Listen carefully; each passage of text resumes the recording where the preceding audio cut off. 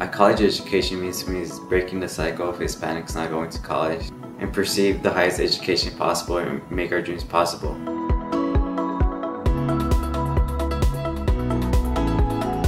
How did this program prepare me for college? I'll say being independent, because usually in elementary, middle school, and high school, you have like a teacher or someone guiding you like what to do next and all this.